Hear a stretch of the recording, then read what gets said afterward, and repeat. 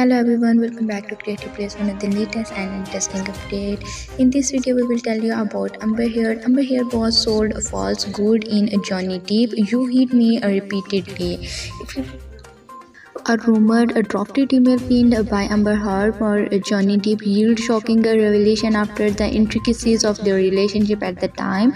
For those unversed, the admission was written from the Aquamum star's personal email address. It has been thought to light up the social media on Twitter, highlight an entire thread about Mr. Depp alleged abuse against his former partner.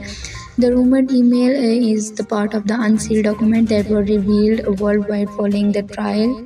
It includes the first-hand account of MS Heard experience living with the pirate star and reads, "Many times you have hurt me physically and emotionally from the things you say and did while fuck up.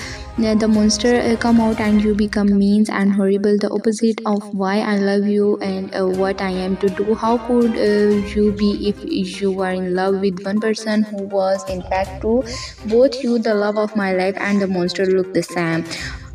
How fuck confused I feel. I am mad, so mad want on the say. How would you feel if you were sold false good? I feel for you while you were sober a whole year. How could I would know this lay in a store for me? I feel like the biggest idiot in the world." It also conclude with an account of MS Deep drunks, range and reels. "I have put up with so much. I have clean vomits and mess up both literally and figuratively. I have been accused of crazy, none of which I deserved. Only to never hear an apology for your booze fuel zeal. You have hit me repeatedly. Sometime you should never have been done.